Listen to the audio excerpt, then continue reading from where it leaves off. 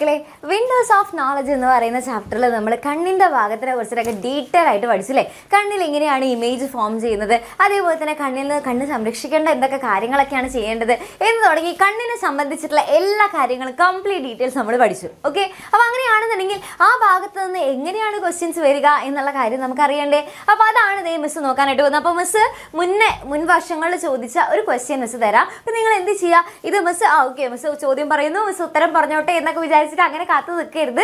എൻ്റെ കുട്ടികളെ എന്ത് ചെയ്യണമെന്ന് അറിയൂ. ഇപ്പോൾ മിസ്സ് ഇവിടെ ക്വസ്റ്റ്യൻ കാണിക്കുമ്പോൾ ഓരോ ക്വസ്റ്റ്യനും വായിക്കുമ്പോൾ അവിടെ വെച്ച് പോസ് ചെയ്യുക. ദെൻ അതിനുശേഷം അതിൻ്റെ ഉത്തരം മിസ്സിനേക്കാളും ഫാസ്റ്റായിട്ട് നിങ്ങൾ എന്ത് ചെയ്യണം, നിങ്ങൾ സ്വന്തമായിട്ട് കണ്ടെത്താനായിട്ട് ശ്രമിക്കുക.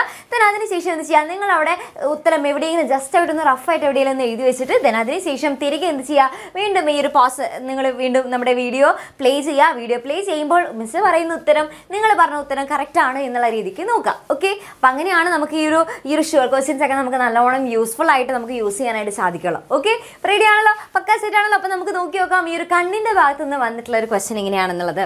ഓക്കെ, വസ്തുക്കളുടെ പ്രതിബിംബം രണ്ട് കണ്ണുകളിൽ ഉണ്ടാകുന്നുവെങ്കിലും അവയെ നാം ഒന്നായിട്ടാണല്ലോ കാണുന്നത്.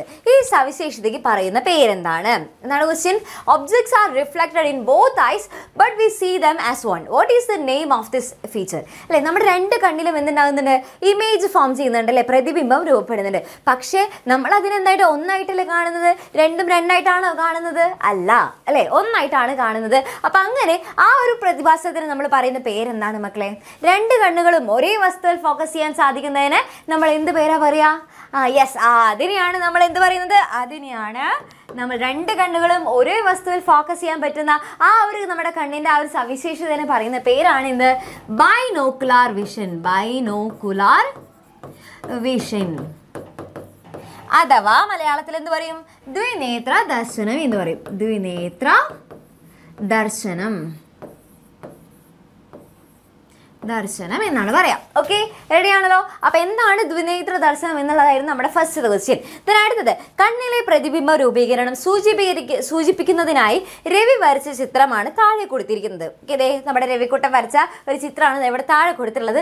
ചിത്രീകരണം കൃത്യമാക്കാൻ നിങ്ങൾക്കുള്ള നിർദ്ദേശം എഴുതുക. അപ്പോൾ ഈ ചിത്രീകരണം ഇവിടെ കൊടുത്തിട്ടുള്ള ഈ ഒരു പിക്ചർ എന്ന് പറയുന്നത് രവി വരച്ചതിൽ കുറച്ച് മിസ്റ്റേക്ക് ഉണ്ടെന്നാണ് പറയുന്നത്. അപ്പോൾ ആ ഒരു മിസ്റ്റേക്കിന് കറക്റ്റ് ചെയ്യാനായിട്ട് എന്തൊക്കെ സജഷൻസ് ആണ് നിങ്ങൾക്ക് കൊടുക്കാനായിട്ട് സാധിക്കുക എന്നാണ് ചോദിക്കുന്നത്. അപ്പം എൻ്റെ കുട്ടികളൊന്ന് ആലോചിച്ചില്ല, ഒന്ന് വേഗം ഒന്ന് നോക്കിയേ. ഇവിടുത്തെ വേണമെന്നുണ്ടെങ്കിൽ മിസ് ഒരു കുഞ്ഞു ക്ലൂ ഒക്കെ പറഞ്ഞുതരാം. ഓക്കെ, അതായത് ഇവിടുത്തെ ഒരു പിക്ചർ നോക്കുകയാണെങ്കിൽ ഇതെന്തോ റോസാപ്പൂ അങ്ങനെ എന്തോ ആണെന്ന് തോന്നുന്നു. അപ്പോൾ റോസാപ്പൂ ഇങ്ങനെയാണ് നിൽക്കുന്നത്, നേരെയാണ് നിൽക്കുന്നത്. then ഇവിടേക്ക് വന്നപ്പോൾ എന്താണ്, ഇവിടെ എങ്ങനെയാണോ നിൽക്കുന്നത് അതേപോലെ തന്നെയാണ് നമ്മുടെ റെറ്റിനയിലും ഈ ഒരു പ്രതിബിംബം രൂപപ്പെട്ടതും അങ്ങനെ തന്നെയാണ്. ഓക്കെ, അതായത് ഇവിടെ എങ്ങനെയാണോ അതേപോലെ തന്നെയാണ് ഇവിടെയും രൂപപ്പെട്ടിട്ടുള്ളത്. അപ്പോൾ എന്താണ് ഇവിടെ ശരിയാക്കേണ്ടത്, നമുക്ക് എന്ത് സജഷനാണ് ഇപ്പോൾ രവിയോട് പറയാൻ പറ്റുക, എന്താണ് മക്കളെ പറയാൻ പറ്റുക?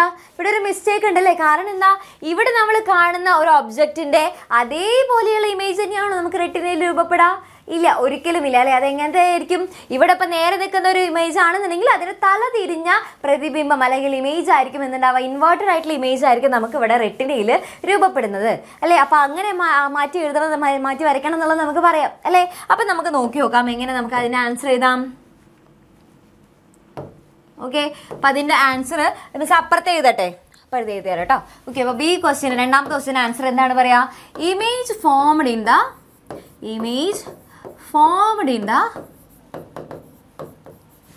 retina should be എങ്ങനത്തെ ആയിരിക്കണം മക്കളെ? നമ്മുടെ റെറ്റിനയിൽ രൂപപ്പെടുന്ന പ്രതിബിംബം എന്ന് പറയുന്നത് ഏത് തരത്തിലുള്ളതായിരിക്കണം? തല കീഴായതും അതേപോലെ തന്നെ ചെറുതുമായിരിക്കണം അല്ലേ. അപ്പോൾ അതാണ് നമുക്ക് അവിടെ കൊടുക്കാനുള്ള സജഷൻ. അപ്പോൾ എന്താണ്, image formed in the retina should be, തല കീഴായതിന് നമ്മൾ എന്ത് പറയും? ഇൻവേർട്ടഡ് എന്ന് പറയും. ഷുഡ് ബി ഇൻവേർട്ടഡ് ആൻഡ് എങ്ങനെയായിരിക്കണം? വലുതായിരിക്കണോ? ഇല്ല, ചെറുതായിരിക്കണം അല്ലേ. Inverted and small in size. Okay, ചെറുതുമായിരിക്കണം. എന്നാലാണ് നമുക്ക് അവിടെ കറക്റ്റ് ആയിട്ടുള്ള ആ ഒരു അല്ലേ നമ്മുടെ കണ്ണിൽ എങ്ങനെയാണ് പ്രതിബിംബം രൂപപ്പെടുന്നത് എന്നുള്ളത് നമുക്ക് കറക്റ്റായിട്ട് അവിടെ മാർക്ക് ചെയ്യാനായിട്ട് സാധിക്കുള്ളൂ. അപ്പോൾ ഇതുകൊണ്ട് തന്നെ എന്താണ്, ഇവിടെ ചെറുതായിരിക്കണം, തല തിരിഞ്ഞതായിരിക്കണം. then അടുത്ത ക്വസ്റ്റ്യൻ എന്താണ്, വാട്ട് ഈസ് ഇവിടെ spelling mistake ഉണ്ട്. What is the importance of the brain in making vision possible? Okay, കാഴ്ച സാധ്യമാകുന്നതിൽ നമ്മുടെ ബ്രെയിനിൻ്റെ ഇമ്പോർട്ടൻസ് എന്താണ്, തലച്ചോറിൻ്റെ ഇമ്പോർട്ടൻസ് എന്താണ് എന്നാണ് ചോദിച്ചിരിക്കുന്നത്. ഓക്കെ, കാഴ്ച സാധ്യമാക്കുന്നതിൽ നമ്മുടെ തലച്ചോറിന് എന്തെങ്കിലും റോളുണ്ടോ? അല്ലെ വേഗം ഒന്ന് നോക്കിയേ. നമ്മൾ ഈ പിക്ചേഴ്സൊക്കെ കണ്ടതാണല്ലേ. നമ്മുടെ റെറ്റിനയിലാണ് എന്ത് രൂപപ്പെടുന്നത്? റെറ്റിനയിലാണ് നമുക്ക് ഈ ഒരു ഇമേജ് ഫോം ചെയ്യുന്നത് അല്ലേ. അപ്പം അങ്ങനെയാണെന്നുണ്ടെങ്കിൽ നമ്മൾ നേരത്തെ പറഞ്ഞ കാര്യം, ഇതിപ്പോൾ നേരെയുള്ള ഒരു ഇമേജ് ആണെന്നുണ്ടെങ്കിൽ അതിൻ്റെ തല കീഴായതും ചെറുതുമായിട്ടുള്ളൊരു ഇമേജാണ് ഫോം ചെയ്യുക എന്നുള്ളതൊക്കെ നമ്മൾ പറഞ്ഞു. അതിനുശേഷം ഇതിവിടുന്ന് എന്താണ്, ഇവിടുന്ന് കുറച്ച് ഒപ്റ്റിക് നെർവ്സ് ഒക്കെ നേരെ പോകുന്നുണ്ടല്ലേ. എന്തിനാണ് പോകുന്നത്? എന്തിനാ ബ്രെയിനിലേക്കൊക്കെ പോകുന്നത്? അതിൻ്റെ ആവശ്യം എന്താണെന്ന് നമ്മൾ പറഞ്ഞത്. ബ്രെയിൻ എന്ത് ചെയ്യും? ബ്രെയിന് നമുക്ക് നമ്മുടെ ഈ ഒരു ഇതിൽ നിന്ന് റെറ്റിനയിൽ ഫോം ചെയ്യുന്ന ഇമേജ് എന്ത് ചെയ്യും? കുറേ സിഗ്നൽസ് ഒക്കെ നമ്മുടെ ബ്രെയിനിലേക്ക് പാസ് ചെയ്ത് കൊടുക്കും. അപ്പോൾ ബ്രെയിൻ എന്ത് ചെയ്യും? ആ സിഗ്നൽസിനെയൊക്കെ അനലൈസ് ചെയ്തിട്ട് കറക്റ്റ് ആയിട്ടുള്ള വിഷൻ, അതിൻ്റെ ഏതാണ് ആ ഒരു ഇതിൻ്റെ സൈസ്, എങ്ങനെയാണ് നമ്മൾ കാണുന്ന ഒബ്ജക്റ്റിൻ്റെ സൈസ്, ഷേപ്പ്, അതിൻ്റെ എല്ലാ 3 ഡയമെൻഷൻ ആയിട്ടുള്ള എല്ലാ കാര്യങ്ങളും, നമുക്ക് കളർ എങ്ങനെയാണ്, എല്ലാ കാര്യങ്ങളും നമുക്ക് മനസ്സിലാക്കി അനലൈസ് ചെയ്യാനായിട്ട് ഹെൽപ്പ് ചെയ്യുന്നത് ആരാണ്? ബ്രെയിൻ ആണല്ലേ. അപ്പം നമുക്ക് എന്തെഴുതാം അതിൻ്റെ ആൻസർ?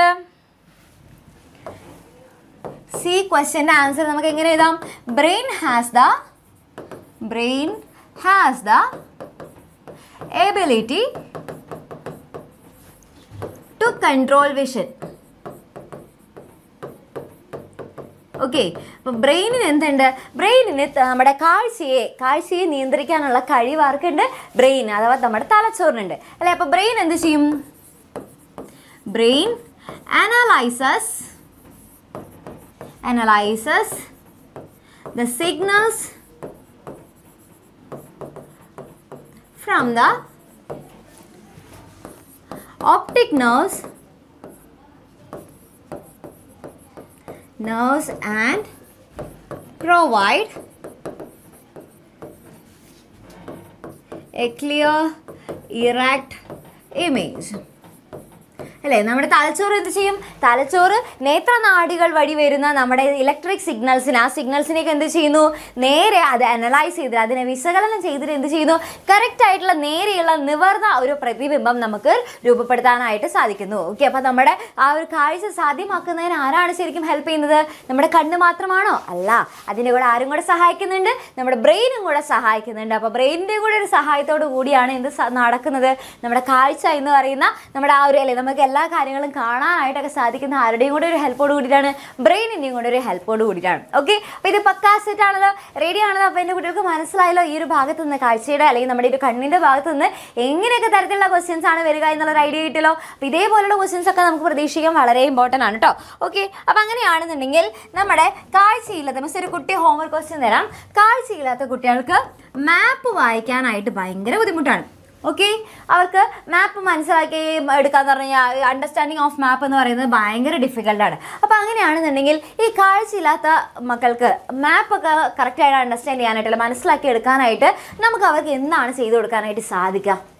അതിന് നമ്മളൊരു സംഭവം ഉണ്ടാക്കി കൊടുക്കില്ലേ. അപ്പോൾ അതെന്താണ് എന്നുള്ളത് മിസ് ക്ലാസ്സിലൊക്കെ പറഞ്ഞു തന്നിട്ടുള്ളതാണ്. അപ്പോൾ ഇവിടെ മിസ് പറയുന്നില്ല, അതെൻ്റെ കുട്ടികൾക്ക് ഒരു ഹോംവർക്ക് ക്വസ്റ്റനായിട്ട് മിസ് ജുമാ ചോദിക്കുന്നുണ്ട്. അപ്പോൾ അതിൻ്റെ ആൻസർ നിങ്ങൾക്ക് അറിയുമെന്നാണെന്നുണ്ടെങ്കിൽ നിങ്ങൾ എന്ത് ചെയ്യുക? ഇവിടെ കമൻറ്റ് ബോക്സ് ഓൺ ആണ് എന്നുണ്ടെങ്കിൽ കമൻറ്റ് ബോക്സിൽ പോയിട്ട് കമൻറ്റ് ചെയ്യുക. ഓക്കെ, റെഡി ആണല്ലോ. അപ്പോൾ മാപ്പ് വായിക്കാനായിട്ട് ബുദ്ധിമുട്ടുള്ള മക്കൾക്കായിട്ട് അല്ലെങ്കിൽ മാപ്പ് മനസ്സിലാക്കി എടുക്കാനായിട്ട് ബുദ്ധിമുട്ടുള്ള നമ്മുടെ അന്ധരായ മക്കൾക്ക് വേണ്ടിയിട്ട് എന്താണ് ചെയ്തു കൊടുക്കാനായിട്ട് സാധിക്കുക എന്നുള്ളത് നിങ്ങളുടെ ഒരു ഹോംവർക്ക് ക്വസ്റ്റനായിട്ട് ഏറ്റെടുക്കുക.